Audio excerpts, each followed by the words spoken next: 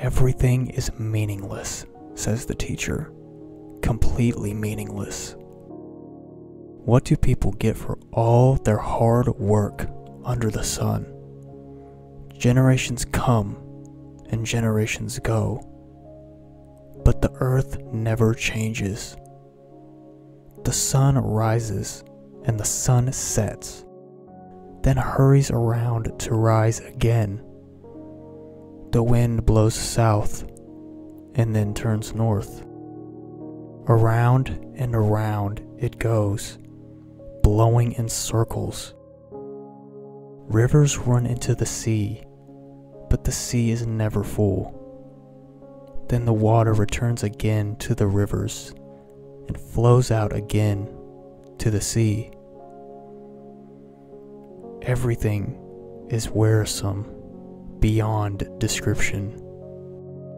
No matter how much we see, we are never satisfied.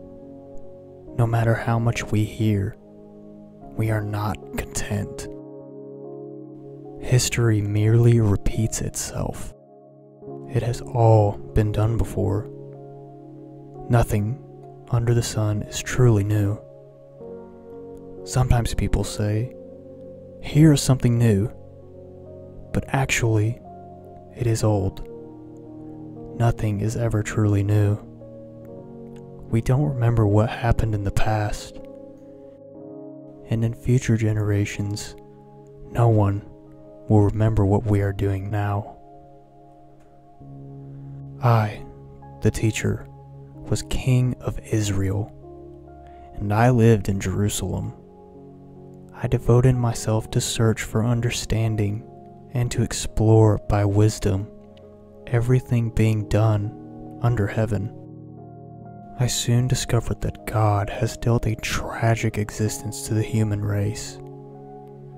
I observed everything going on under the sun, and really, it is all meaningless, like chasing the wind. What is wrong cannot be made right. What is missing cannot be recovered.